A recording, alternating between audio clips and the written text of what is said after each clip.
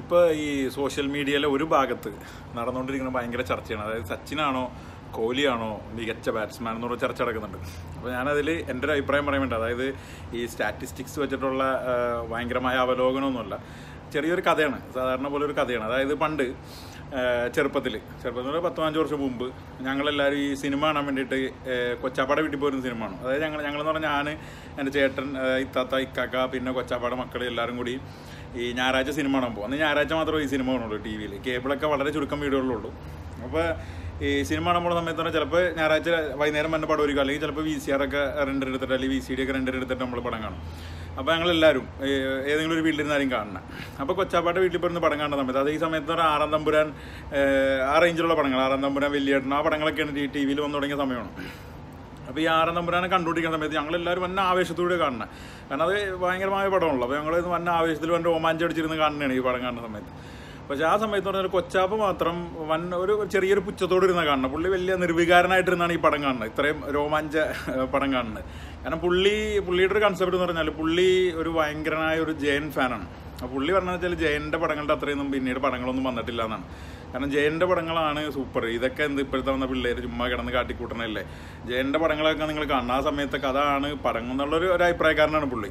അപ്പോൾ ഞങ്ങൾക്ക് ഇത് അംഗീകരിക്കാൻ പറ്റില്ല.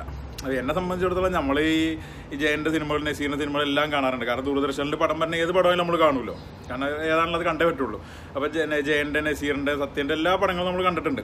പക്ഷേ ഈ പറഞ്ഞ കാര്യത്തിൽ നമുക്ക് അംഗീകരിക്കാൻ പറ്റില്ല. കാരണം ഇതിൽ മോഹൻലാൽ ഇപ്പോൾ ഇതിലിരുന്നിട്ട് നമ്മുടെ ആറാം തമ്പുരാനി തന്നെ ഇപ്പോൾ ഒന്നിനും സാധിച്ചില്ലെങ്കിൽ പച്ചക്ക് കത്തിച്ചട്ടെ ജഗന്നാഥിന് ഈ മണ്ണ് വിട്ടു പോകൂ എന്നൊക്കെ ഡയലോഗ് പറഞ്ഞിട്ട് നമുക്ക് ഉണ്ടാവുന്ന ഒരു ആവേശം, ഇപ്പോൾ ജയൻ അവിടെ ഇരുന്നിട്ട് നീയാണോടാ അലവില ദിശാജി എന്നൊക്കെ പറയുമ്പോൾ നമുക്ക് കിട്ടണില്ല.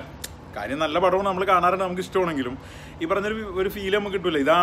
അതാണ് ഇതിനെക്കാട്ടും മികച്ചതെന്ന് പറഞ്ഞാൽ നമുക്ക് അംഗീകരിക്കാൻ ബുദ്ധിമുട്ടില്ല. അപ്പം ഞാൻ വിചാരിച്ചത്, ഒന്നില്ലെങ്കിൽ ആദ്യമൊക്കെ വിചാരിച്ചെന്ന് കൊച്ചാപ്പ നമ്മളെ കളിയാക്കാൻ വേണ്ടിയിട്ട് ചുമ്മാ ഒന്ന് ചൊറിഞ്ഞു നോക്കണമെന്നാണ് ആദ്യം വിചാരിച്ചുകൊണ്ടിരുന്നത്.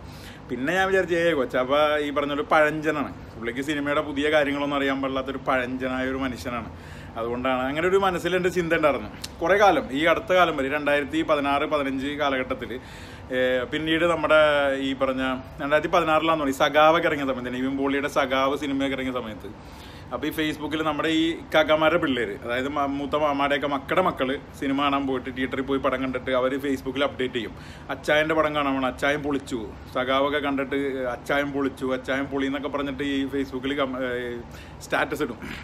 അപ്പോൾ ഞാനത് കാണുന്ന സമയത്ത് ഞാനൊക്കെ കൊച്ചു പിള്ളേർ പടം കണ്ടിട്ട് ഇപ്പോൾ അതേ അച്ചായൻ പൊളി എന്നൊക്കെ പറഞ്ഞു. ഇവന്മാരൊക്കെ വല്ല മമ്മൂട്ടിയുടെ മോഹൻലാലിൻ്റെ ആയ കാലത്ത് പടങ്ങളൊക്കെ ഇവന്മാർ തിയേറ്ററിൽ പോയി കണ്ടായിരുന്നു, എന്തായാലും അവന്മാരുടെ അവസ്ഥ, കൊച്ചു പിള്ളേർ എന്നുള്ളൊരു ചിന്ത. അപ്പോൾ ആ സമയത്ത് അങ്ങനെ ചിന്തിച്ചുകൊണ്ട് സമയത്താണ് എനിക്കൊരു സ്പാർക്ക് അടിക്കണം. ഈച്ചേടാ ഇത് തന്നെയല്ലേ പണ്ട് കൊച്ചാപ്പ ഞങ്ങളെ പറ്റി പറഞ്ഞുകൊണ്ടിരുന്നത്. കാരണം പുള്ളി ജയൻ്റെ പടമൊക്കെയാണ് സൂപ്പർ, ഈ പിള്ളേർ തന്നിരുന്ന് കണ്ടിട്ട് കൈയടിക്കണമെന്നൊക്കെ പുള്ളി ചിന്തിച്ചിട്ടുണ്ട്. അതായത് ഇപ്പോൾ ഞാൻ ഈ പിള്ളേരുടെ അടുത്ത് നിന്നിട്ട്, നിവിൻപോളി ഫാൻസായ പിള്ളേരുടെ അടുത്ത് എന്നിട്ട് പറയുന്നത്, നിങ്ങൾ മമ്മൂട്ടിയുടെ മോഹൻലാലിൻ്റെ പടം കണ്ടിട്ടുണ്ടോ, നരസിംഹം, രാവണപ്രഭു എന്നൊക്കെ പറഞ്ഞാൽ ഈ പടമൊക്കെ ഇപ്പോൾ കീറി വലിച്ചു ഒട്ടിച്ചുകൊണ്ടിരിക്കുകയാണ് പിള്ളേർ. അപ്പോൾ അവരുടെ അടുത്ത് ഞാനിങ്ങനെ പറയാൻ പോയി തർക്കിക്കാൻ പോയി അവരെന്താ വിചാരിക്കണത്, ഞാനൊരു പഴഞ്ചനാന്നല്ലേ വിചാരിക്കുള്ളൂ. സിനിമയുടെ പുതിയ ടെക്നിക്സ് ഒന്നും അറിയാൻ പാടില്ലാത്തൊരു പഴഞ്ചനായ ഒരു മനുഷ്യനെ അവരും എന്നെ പറ്റി ചിന്തിക്കുള്ളൂ. അതായത് ഞാൻ എൻ്റെ കൊച്ചാപ്പനെ പറ്റി ചിന്തിച്ച് അതേ ചിന്തയായിരിക്കും ഇവർ എന്നെ പറ്റി ചിന്തിക്കണത്.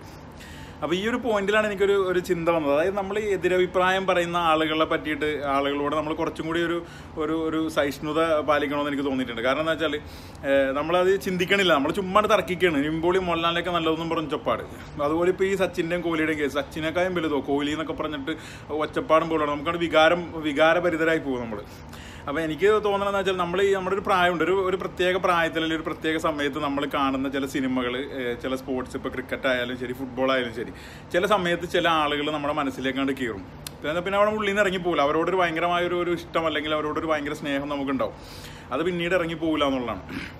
അപ്പോൾ അത് ഓരോരുത്തർക്ക് ഉണ്ടാവുന്ന അനുഭവം വേറെ വേറെയാണ്.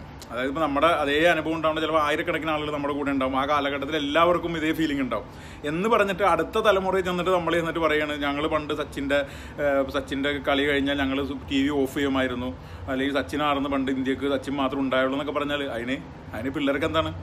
അതായത് 2010 ക്രിക്കറ്റ് കളി കണ്ടു തുടങ്ങിയാൽ 2015 ക്രിക്കറ്റ് കളി കണ്ടു തുടങ്ങിയ പിള്ളേരുടെ അടുത്താണ് നമ്മൾ സച്ചിൻ്റെ പഴയ കഥയും പറഞ്ഞുകൊണ്ട് ചെല്ലണത്. അപ്പോൾ അവരുടെ ഉണ്ടായ ഒരു ഫീലിംഗ്, നമുക്കുണ്ടായ ഫീലിംഗ്, നമ്മൾ നേരിട്ട് കളി കാണുമ്പോൾ, ഇപ്പോൾ സച്ചിൻ്റെ പഴയ ഈ പാകിസ്ഥാൻ്റെ വേൾഡ് കപ്പിലെ പാകിസ്ഥാനോടുള്ള മാച്ച് ആണെങ്കിലും, അല്ലെങ്കിൽ ഷാർജ കപ്പിൻ്റെ ഫൈനലാണെങ്കിലും, നമ്മൾ നേരിട്ട് കണ്ട കളികളിൽ അന്ന് നമുക്കുണ്ടായ അതേ വികാരം ഈ കുട്ടികൾക്ക് ഉണ്ടാവണം. നമ്മൾ വാശി പിടിക്കരുത്. അവർക്കുണ്ടായ ഒരു ഫീലിംഗ് അവർക്ക് ചിലപ്പോൾ സച്ചിനേക്കാൾ കൂടുതൽ താല്പര്യം കോഹ്ലി ആയിരിക്കും. കാരണം ആ ഒരു പ്രത്യേക പ്രായത്തിൽ കിട്ടുന്ന ഒരു ഫീലിംഗ് ഉണ്ട്. അപ്പോൾ അതുകൊണ്ട് കുറച്ചും കൂടിയൊക്കെ നമ്മൾ നന്നായിട്ട് നല്ല രീതിയിൽ, അതായത് അവരുടെ ഒരു ആംഗിളിൽ നിന്നും കൂടി നമ്മൾ കാണാൻ ശ്രമിക്കണം എന്നുള്ളതാണ്, പ്രത്യേകിച്ച് തലമുറ വ്യത്യാസത്തിൽ തർക്കിക്കാൻ പോകുമ്പോൾ.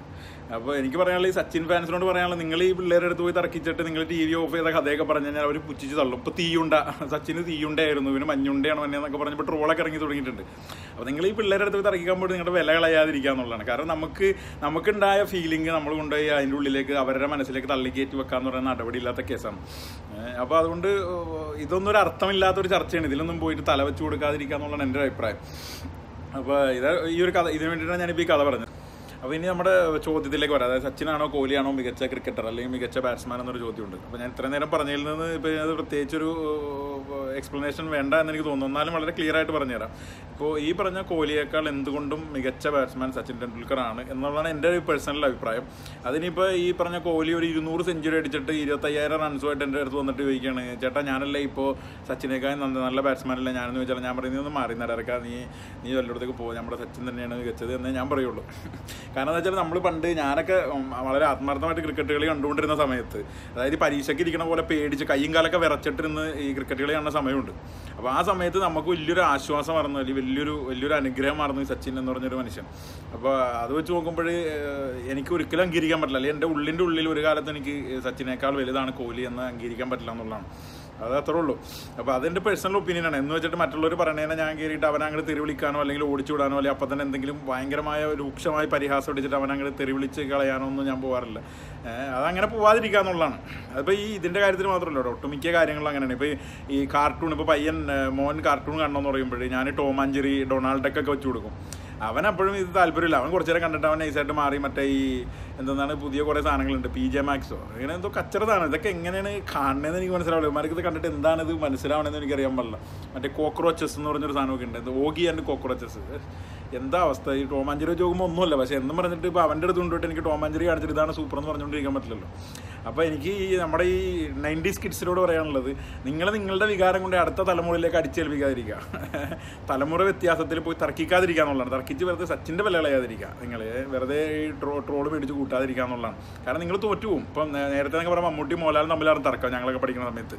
വേറെ അതിൻ്റെ ഉള്ളിൽ വേറെ ചോദ്യമൊന്നുമില്ല, മമ്മൂട്ടിയാണോ മോഹൻലാലാണോ മികച്ചതെന്നാണ് ചോദ്യം. ഇപ്പം എന്തോ ഇപ്പം നിവിൻ പോളിനെയും മറ്റേ ഈ ആസിഫ് അലി, ദുൽഖർ സൽമാനെ കൊണ്ടുവന്നിട്ട് മമ്മൂട്ടി മോഹൻലാലായിട്ട് കമ്പയർ ചെയ്യാൻ തുടങ്ങുമ്പോൾ ഇപ്പോൾ കണ്ടില്ല, ഇപ്പോൾ മമ്മൂട്ടി മോഹൻലാൽ ഫാൻസ് ഒന്നിച്ച് കുറച്ചൊരു 10 വർഷം കഴിഞ്ഞുമ്പോഴേ ഇവരെല്ലാവരും കൂടി ഒന്നിച്ച് അടുത്ത ആളെ നേരിടേണ്ടി വരും. അപ്പോൾ ഒരു മര്യാദയൊക്കെ കീപ്പ് ചെയ്യാൻ ശ്രമിക്കുക. കുട്ടികളോട് കുറച്ചും കൂടി ഒരു സഹിഷ്ണുതയോടുകൂടി പെരുമാറാൻ ശ്രമിക്കുക എന്നുള്ളതാണ്. കാരണം കുറച്ച് ആളുമ്പോൾ നിങ്ങൾ അടിയിൽ പോകും, ഗ്യാരണ്ടിയാണ്. അത് കാലം മുമ്പിലേക്ക് പോകുന്നതോടെ നിങ്ങൾ അടിയിൽ പോയിക്കൊണ്ടിരിക്കും. അപ്പോൾ അത്രേ ഉള്ളൂ. അപ്പോൾ എതിരഭിപ്രായം പറയുന്ന ആളുകളോട് കുറച്ചുകൂടെയൊക്കെ ഒരു നല്ല രീതിയിൽ തർക്കിക്കാൻ ശ്രമിക്കുക എന്നുള്ളതാണ്. കൊണ്ടുപോയി അങ്ങനെ തെറി പറഞ്ഞ് ഓടിക്കാതിരിക്കുക. അടി കൊണ്ടുപോയിട്ട് മറ്റേ തീയുണ്ടയുടെ കഥയും TV ഓഫ് ചെയ്ത കഥയൊക്കെ പറഞ്ഞ് ഓടിക്കാതിരിക്കുക. ഒന്നും കൂടിയൊക്കെ നമ്മളൊക്കെ ഇച്ചിരി പ്രായമായി. 90's കിഡ്സ് വാസ് ഓസോ എന്ന് പറഞ്ഞുകൊണ്ട് 2010 ജനിച്ച പിള്ളേരുടെ അടുത്ത് പോയിട്ട് അല്ലെങ്കിൽ 2000 ജനിച്ച പിള്ളേരുടെ അടുത്ത് പോയിട്ട് അടിക്കാതിരിക്കുക. കാരണം ഇന്നല്ലെങ്കിൽ നാളെ നിങ്ങൾ പൂർണ്ണമായി പരാജയപ്പെടുന്നൊരു സമയം വരും, നിങ്ങൾ ഒറ്റപ്പെട്ടു പോകുന്നൊരു സമയം വരും. അപ്പോൾ നൈസായിട്ട് നിൽക്കാൻ ശ്രമിക്കുക എപ്പോഴും. അപ്പോൾ പിന്നൊരു കാര്യമെന്ന് വെച്ചാൽ, ഇപ്പോൾ വേറൊരു കാര്യം പറഞ്ഞേക്കും, ഇപ്പോൾ അവസാനിപ്പിക്കുന്നതിന് മുമ്പ്, ഈ സച്ചിനാണോ ധോണിയാണോ നല്ലൊരു ക്രിക്കറ്റർ എന്ന് എന്നോട് ചോദിച്ചാൽ ഞാൻ ഉത്തരം പറഞ്ഞത് ചിലപ്പോൾ സച്ചിൻ ഫാൻസ് തന്നെ പൊങ്കാലയിടും. കാരണം എൻ്റെ മനസ്സിൽ ധോണിയാണ് സച്ചിനേക്കാൾ കൂടുതൽ, എൻ്റെ മനസ്സിൻ്റെ ഉള്ളിൽ ധോണിയോടാണ് എനിക്ക് കൂടുതൽ സ്നേഹം. അല്ലെങ്കിൽ എന്നെ കുറച്ചും കൂടി നന്നായിട്ട് ഇമ്പ്രസ് ചെയ്തേക്കുന്ന ധോണിയാണ്. കാരണം ധോണിയോട് എനിക്ക് കുറച്ച് പ്രത്യേക താല്പര്യമുണ്ട്. അതിന് പുള്ളി ആരൊക്കെ കുറ്റം പറഞ്ഞാലും സച്ചിനേക്കാൾ മുകളിലാണ് ധോണി എന്ന് വിശ്വസിക്കുന്ന ഒരാളാണ് ഞാൻ. എന്നും പറഞ്ഞിട്ട് ഇപ്പോൾ അത് എന്നെ വന്ന് തെറി പറഞ്ഞ് ഒട്ടിക്കാതിരിക്കാം. അപ്പോൾ അത്രേ ഉള്ളൂ. ബൈ.